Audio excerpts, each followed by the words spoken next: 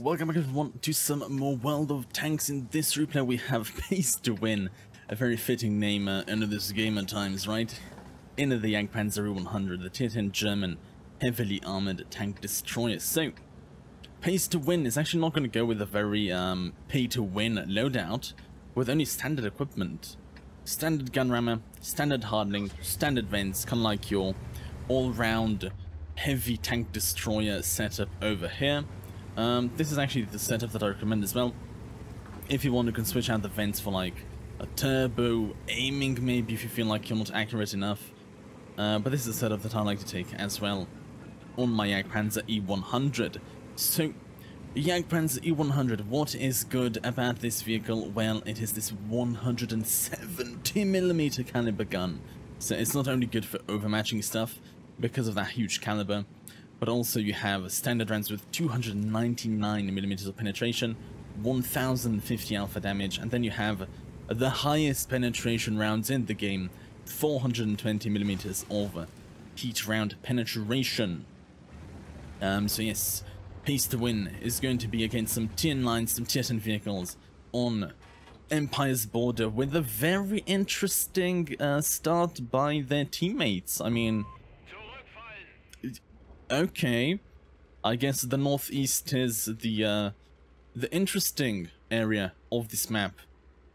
But no matter, Pace to Win is going to be holding this area with a Conqueror STB-1 into the 2685, and you can just see 1095 damage, taking off more than half of the HP over the tier 10 Russian tank destroyer, which you can actually get for bonds now after the new bond shop update. And now it's the force of the tier 9 French tank destroyer at 2/3, just chopped off that tier 9 French DD in one shell. It's just so good.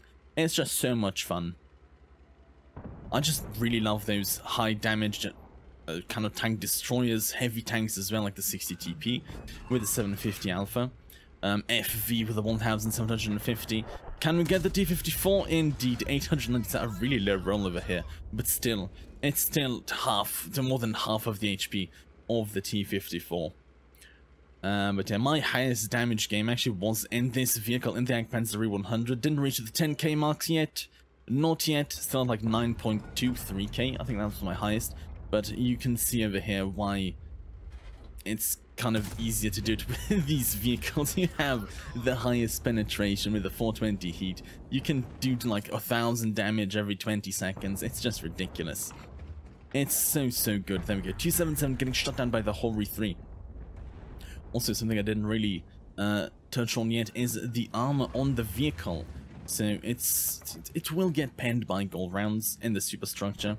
Like the lower part is like 275 if flat on, 285 at the top. Kind of goes like this. If you angle it like this, it can go 295 to 305-ish areas. Use the 6 degrees of gun depression, it will go to 285 to 95, but it's still not very impressive. Shotting down the Forge, that is impressive. Turning and shooting, getting that Forge in 2 shells. I mean, that Forge died 100% to Pace to Win over here. But yeah, that superstructure, it will bounce tier 8 vehicles most of the time unless they have extremely high penetration, tier 9 vehicles unless they fire those high penetration gold. But at tier 10, you can actually get penned by regular rounds from some tank destroyers, and gold from pretty much everything.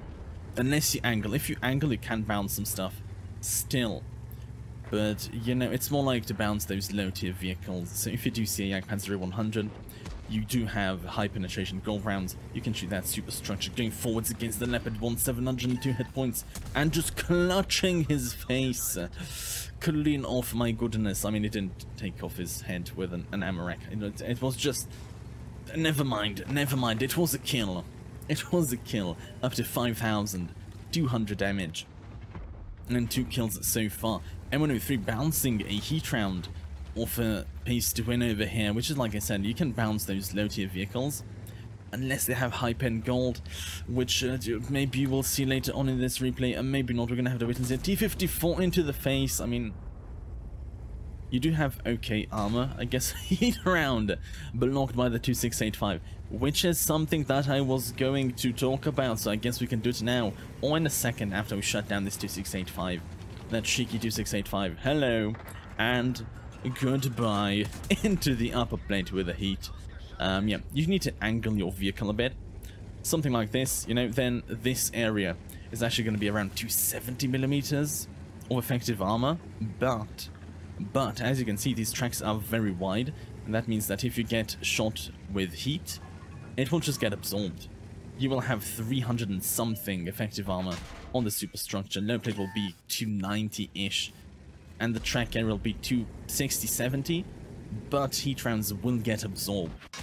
So that is something to look out for if they fire heat. You can angle a bit more, you know, try to be cheeky with those chonky boy tracks, the side skirts that block a lot of the heat rounds. Oh my goodness, T95 not going through the side over here, luckily, but we go through 994, was it? My goodness, I didn't see. Didn't even notice, but still, half of the T95's HP, and I love what the UDAS 1516 is doing over here. A lovely play, pushing forwards, getting around the T95, and pace to win is not going to be greedy. Like, you can go forwards and shut down this T95, if you like, but why take a 750 damage shell, you know?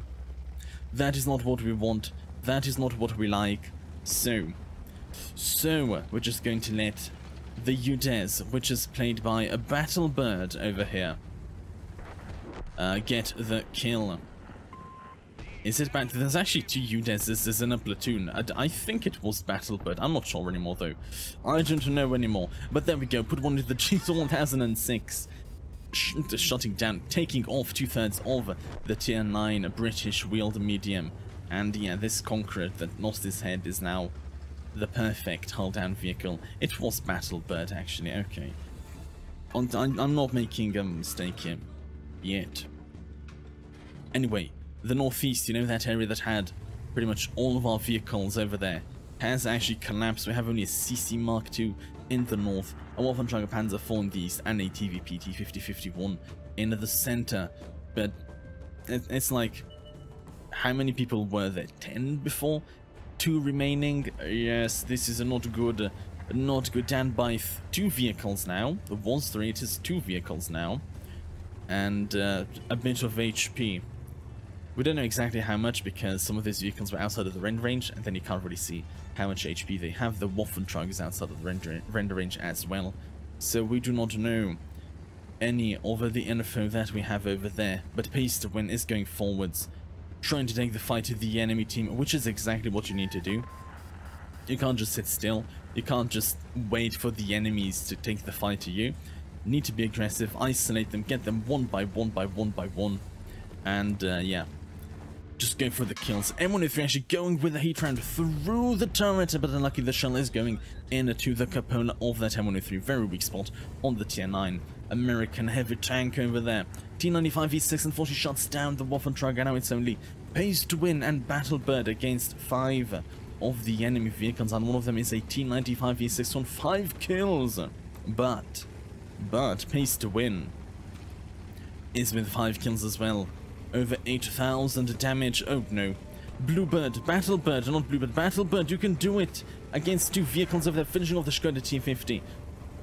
Now in a 1v1 with the G1006, but pace to win is going towards the base, going to defend the base, thinking maybe the T95, the Shahs, might try to be cheeky and sneaky and go for the cap, which is actually what you need to do exactly, and it's exactly what they're doing. There's one of them though.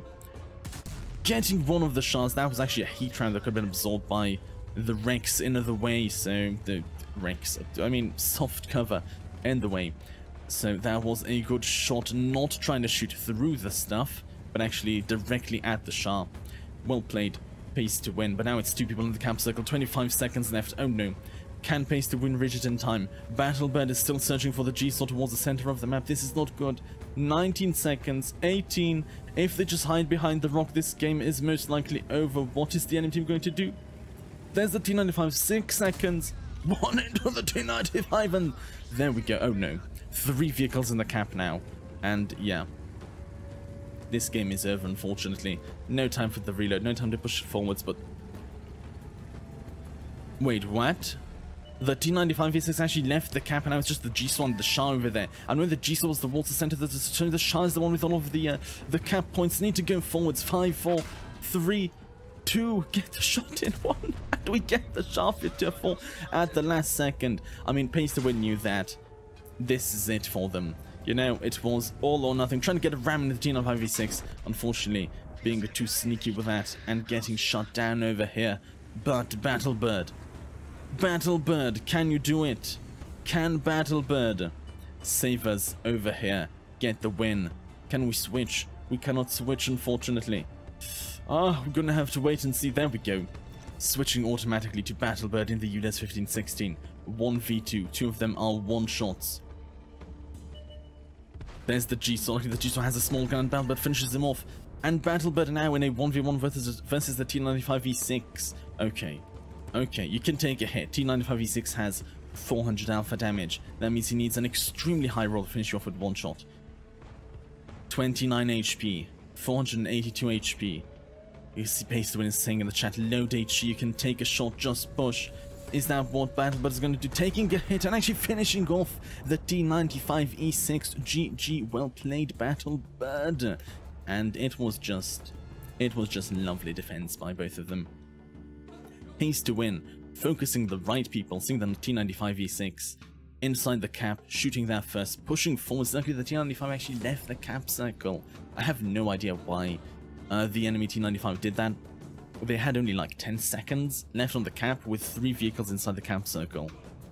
The Jagdpanzer can't reload in 10 seconds, but because he left, it actually let Pace to Win push forwards, find the Scharfhütte 4, which you could actually know has more cap points, because the G-Saw was spotted towards the center while the cap was going on. So Pace to Win with great awareness, pushing forwards, not caring about the HP whatsoever, going for the win, hoping that Battlebird will be able to carry this one to a victory, and they did. So yeah, GG, well played, great game by both Battlebird, Pace to Win, and 11,000 damage and 7 kills with the win. What else do you need with this chonky boy Jagdpanzer E100? But yeah, I guess we should go and check out the post-game stats next. Let's do this. There we go, easy ace tanker for this 1,436 base XP earned for the Jagdpanzer E100. Defend medaled for getting 100 defense points. High caliber for the 11,194 damage done. Always nice to see those 5 numbers, always fun. Tank sniper for dealing 3,000 damage in 300 meters or more. Top gun for 6 kills or more. 7. In this case, taking first in pretty much every single category over here. Firing 14 shells, hitting 14 shells, penetrating 14 shells. So this is a perfect game. This is just a perfect Jagdpanzer E100 game in more ways than one. The awareness, the use of the armor, penetrating every single shot, it's just perfection. Like I said, 11,194 damage, 3,089 from a distance of more than 300 meters, 14 hits received, 7 pen, 7 did not, like I said, using the armor very effectively, 3.3 almost thousand damage blocked by the armor, which is enough to finish this vehicle, plus half another vehicle, pretty much. 11 of the enemy vehicles damaged, 7 of those were destroyed by Pace to Win, 100 defense points. Actually, 1.84 kilometers traveled. You don't really travel too much with this vehicle. It's not the fastest, you know, that 30 kilometers an hour top speed. Bad engine power to weight, engine power, bad terrain resistances doesn't make this a very mobile vehicle. But when you do need to drive around, you will drive around, I guess. And yeah, losing credits, of course. I mean, when you fire only gold at tier 10, you don't really make credits, even when everything penetrated, I guess. So, 4,308 total XP, 216 free XP earned over here in this 9 minutes 51 seconds until a destroyed and 10 minutes and 50 second battle. Anyway, this is it. GG. Well played, Pace to Win. Amazing game with an amazing vehicle. One of my favorites to play all the time. It's just so much fun playing the Jagdpanzer E100. whenever you want some big chunky boy damage shots. But yeah, this is it for this video. So let me know in the comments down below, what do you think of the Jagdpanzer E 100? Do you think it's good, too good, not good enough? Yeah, let me know your thoughts, your opinions down below. And as always, thank you so much everyone for watching. You're awesome. Stay awesome. Stay safe. And hopefully I will see you all in the next video. Ta-tas people. Have a good one.